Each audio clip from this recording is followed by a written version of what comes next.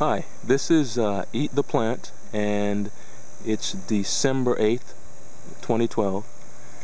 And what you're looking at right here is this nice little specimen. It's actually got a whole bunch of fruit on it. This little thing is very prolific. It's only, right now, it only stands about maybe 2 feet tall. It's not very tall right now. The trees, they don't grow to very tall height.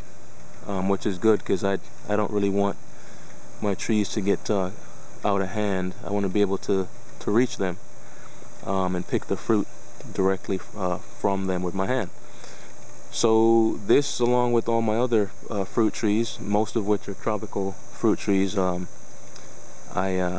picked up from a local fairground here.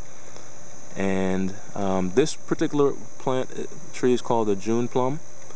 And it's as you can see, I mean, this little fella has a lot of fruits on it, and I picked off quite a few of them. I mean, I picked off, when I say quite a few, I picked off a lot of fruit off of here, and I'm surprised it still got this many on there. If I'd left all of the little flowers and little buds on there, I probably would have had, right now, there probably would be maybe 300 or more. I mean, there was tons of them on there. But they put out quite a bit of fruit, and sometimes I think when the tree is this young, it might kill it. So it's good to just pick off a lot of those little buds.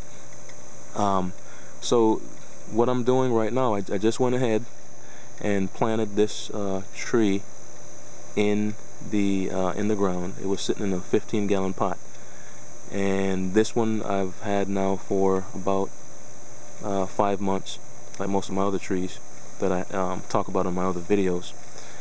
And so I haven't seen much of a difference since I put this in the ground about 3 or 4 days ago.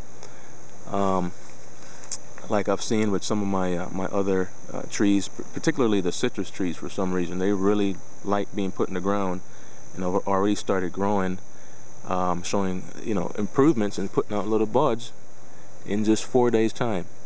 But this one is it looks like it's still healthy, and you can see that tiny little cluster of leaves right there. I had made a mistake when I had it in the pot, and I mixed together, I put some vinegar, which I learned by watching some videos online, that some plants prefer water to be a little bit more on the acidic side, and the city water is very alkaline, and it can be somewhere around 8 or even 9 on the pH scale. So I put some vinegar in there to pull the acidity down, or to increase the acidity, pull the pH down, and it turned out that it kind of burned some of the leaves on the plant, as you can see here. So not a very good idea. I think I overdid it. But anyway, so this is hopefully this plant within a year or so will be about maybe 2 or 3 times its size. I'm going to be able to use compost and more organic fertilizers on it. Now this June plum, it's a type of plum, and it gets about maybe that size. It doesn't get much bigger than that. About maybe a, you know, just a type of plums that you see in the store. But this is a tropical plant. They grow them in the islands and things, you know, places like that.